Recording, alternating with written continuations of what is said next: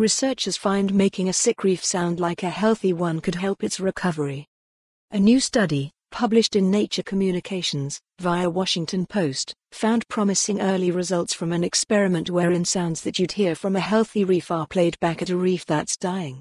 It may sound a bit like a bait and switch, but previous research has shown that one way to help reefs that are under duress is to encourage diverse and abundant fish populations, which can help counteract the downward spiral that ultimately leads to reef death. Over the course of 6 weeks, researchers from the UK and Australia played audio recordings over speakers installed underwater at dead patches found in Australia's Great Barrier Reef. The recordings were taken from healthy sections, and included a range of sounds typical to thriving coral communities, including noises made by fish, shrimp, molluscs and other reef dwellers. These sounds act as cues for young fish looking to settle down and establish communities of their own.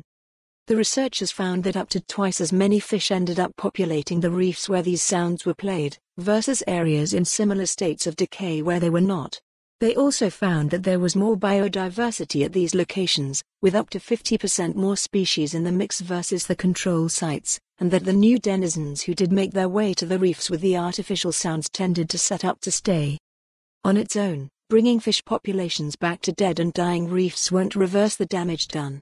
But this technique could be used in tandem with others being developed by scientists and researchers, including replanting fresh coral and developing heat-resistant coral strains, to return vibrancy and life to portions of the ocean's reefs where human activity has taken a serious toll. For more on this story, visit the news article link.